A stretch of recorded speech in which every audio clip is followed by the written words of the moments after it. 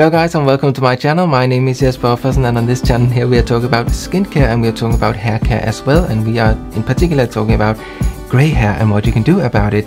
So when you see me here, it is just as if you saw me on the high street. I don't hide behind a filter, and it is my natural hair color. It's not colored hair, it is my natural hair color.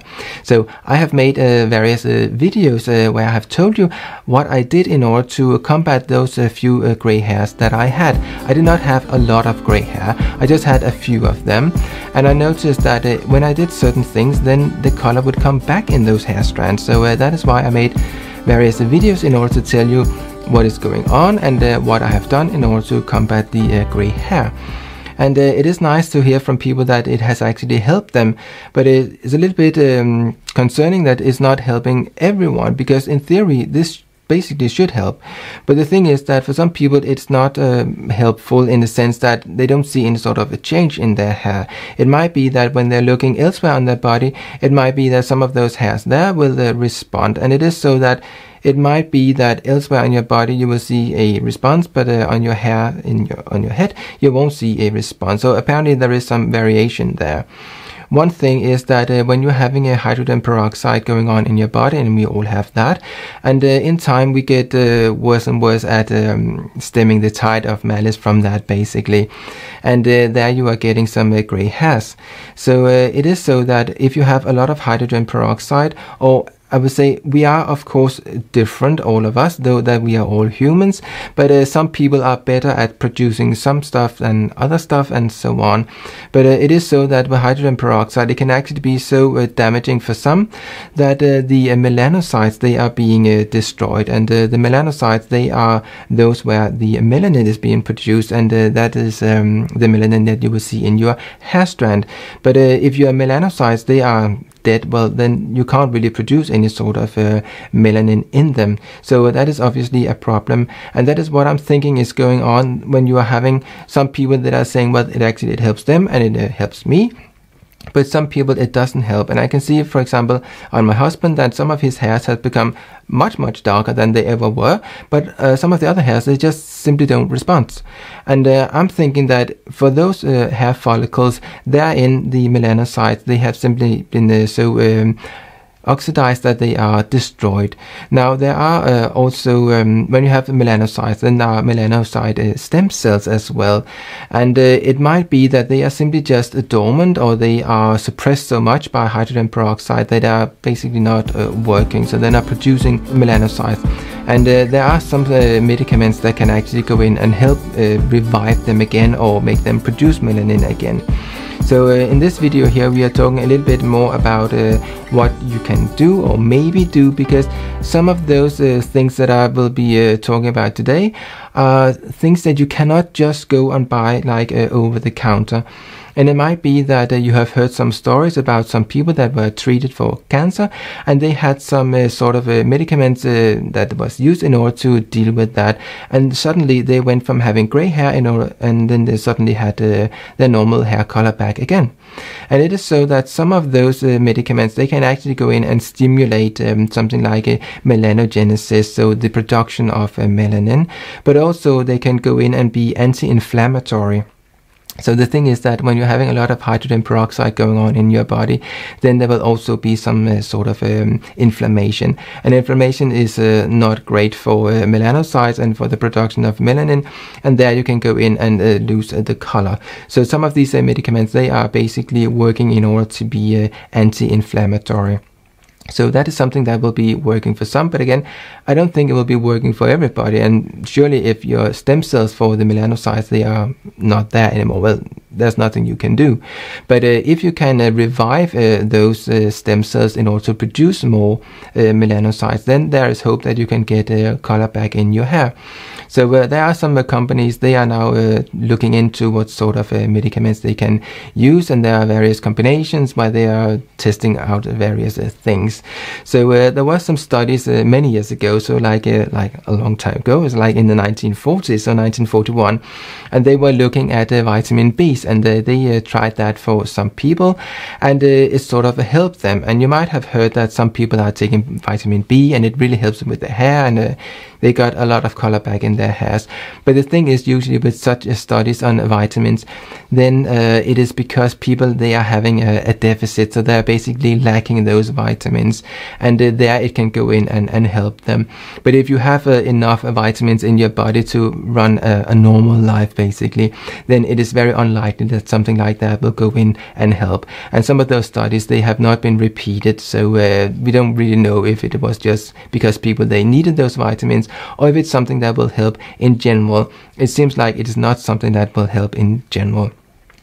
So what else can you do? Well, there is a lot of research going on, of course, and oftentimes it is so that when you are seeing some sort of medication that is working for something that it's supposed to work for, and then it has this sort of side effect, it can be a positive side effect, like you're getting more color back in your hair, then it can be something that you can go in and look at and see, can it actually be used for gray hair, stuff like that. But usually things like that will have some side effects that you can use it for combating something that is really disastrous for you, and then you will tolerate the side effects. But if you're just going in to have a color back in your hair, you most likely will not tolerate a lot of side effects. So in that sense, it can be a little bit tricky. Now, I've looked at an article that is looking at a lot of studies.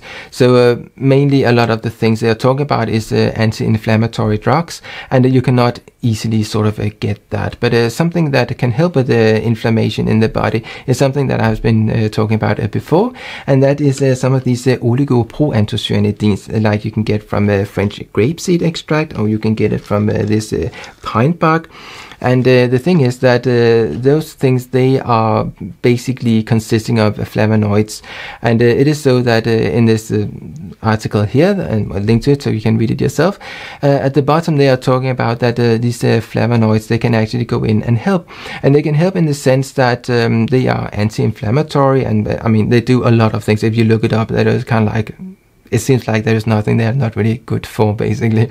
So in this instance here, they are talking about how they can get a color back into the hair strands, but they are talking about it in a special way, and that is like maybe you have seen some people that they have had an injury to their head or something like that, and where that injury was, it's simply the color in the hair strands there, it never came back really. And what they are looking at when they are looking at these flavonoids, then they are saying that actually when you are healing up and they are adding these flavonoids, then they can see that actually it is so that some of the melanocytes from the skin is actually somehow stimulating the melanocytes in the hair follicles, and thereby when they're using these flavonoids, they can actually benefit from those melanocytes in the skin in order to stimulate the color back in the hair follicles that would otherwise maybe not have a color because there have been a very strong injury in the skin. So that is one way they are talking about what could help. So in that essence, I would say, or in that sense, I would say that something like French grapeseed extract, as I'm taking, I would think that would be something that could be helpful. But I'm also thinking that even that you're not seeing a change in your hair follicles because the melanocytes are simply dead, then I would say it still will pay off to take something like this and some of the other things that I'm talking about, because though that you cannot bring the color back in your hair strand, then actually there's no need not to do something good for the rest of your body. And these things that I'm talking about, it will be helpful for your skin, it will be helpful for your nails, and in general well-being as such. So in that sense, I would make sure that I had something that was anti-inflammatory in my diet. And there's something like this one here, as I'm saying, and I'm not paid to say anything about this stuff here, but it is just the one I use, and it's the one I find is very much the cheapest, and that is basically because of the way it is being produced, that they have a lot of yielding from these proanthocyanidins up to pentamers, and that is basically what you want, while some of the other ones, they have a lot higher numbers, and that is not what you want. So another thing is that with those flavonoids, they are talking about that on the beta ring there are 2 hydroxyl groups, and what that means is that they are saying that basically those that looked like that were those that were the active ones. So you might have heard about something called quercetin, which is something you can buy in the health food shops, and I think it has been on the market for many years. and that is basically something that is on the beta ring, has a 2 hydroxy groups. So in that essence, that should be something that should be working if you can get the benefits from what they are talking about here, though that they are talking about when you're having a damage, and you will not get color back in your hair because of that damage. So in that sense, it worked there, but they were not digesting it, or the mice were not digesting it. They were basically, it was smeared onto the skin, onto the wound, and thereby it was helpful. So there are some other things that companies are looking into, and there is actually a company that is selling something that is called palmitoyl tetrapeptide 20, and that is something you can get in a product. I have not tried that product. I will give you a link to the webpage where you can have a look at it. Will it work in reality? I don't know. I have not tried it myself, and obviously what they are talking about is obviously fantastic and really gonna help you a whole lot, but will it do that in the end? I'm not quite sure. But they are again talking about that ingredient in this article here, and you can read about that yourself as well. I will link to the article below so you can have a little look at it. But usually these things are very, very expensive, so I would say still, even that you don't see a benefit from what I have been talking about so far, then I would say that it's worth doing it, and also because even that you cannot revive those gray hairs that you have, you maybe will be able to reduce the amount of gray hairs they will get in the future. So yes, that is what I would say is the latest I have found out, that basically if some of the melanocytes, they are dead, then obviously you cannot bring them back again. But if they are dormant, then maybe there will be something that you can do in order to revive it. They are talking about an extract from placenta, and that is maybe it doesn't sound that nice, but apparently that is stimulating something, so that they are stimulating the melanocytes or the stem cells of those in order to produce a lot of melanocytes again, and that way get some color back into the hair. But again, that is not something you just go and buy off the shelves, though I think actually there are some products that are saying that they are having stuff like that in their products, so maybe that will be working. But yes, I think the issue is that if the melanocytes, they simply are not there anymore, they are gone, then obviously you cannot revive those. But I would say still, as I said before, doing these things here will have a positive benefit on your body, or at least that is what I have seen on my body. So when I spoke about this last time, then I was saying that I was taking a certain amount. I can't really remember how many I took, but at the moment I'm experimenting with, I think I took 2 in the morning, I took 2 in the evening. But at the moment I'm actually taking 3 in the morning, I'm taking 3 in the afternoon, and I'm taking 3 in the evening, just to kind of like see what is going on. And that might be a little bit a lot, and it might also be a little bit expensive, though I would say when you're looking at this sort of stuff, this is by far what I've seen is the cheapest, and it's also something that is actually what it's supposed to be, and not some sort of fake stuff. And I would say what I have noticed is that I have seen more hair grow on my head. I will never get a lot and a lot and a lot of hair, so that is not my genetic makeup, so that's not gonna happen. But I've noticed that though I have spoken about that before, when I'm taking something like L-Methionine, then that helps with gaining some hairs. I would say using this one here, I've seen a lot more hair coming out as well, and also it kind of like stays on my head for longer, where usually there was a lot of hair fall basically.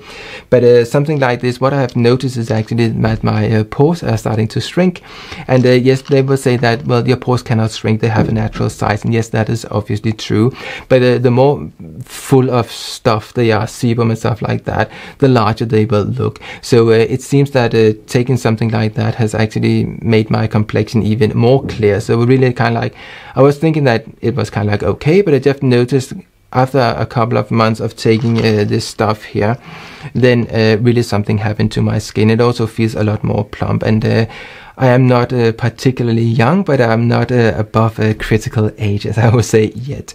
But I'm getting there. So I would think something like when you're getting a little bit older, then something like this, definitely that is what I would do. And then maybe in the future there will be some stuff that can actually help us with gaining a bit more color in our hair, because obviously that is supposed to, when you're having more hair in color in your hair, then it means that your body is actually working better. So it's not just about, do you like the look of white hair or gray hair or whatever. That's not the point. It simply just means that if you have a lot of oxidation going on in your body, then gray hair is just a sign that yes, you have a lot of hydrogen peroxide going on in your body, and that is not particularly great.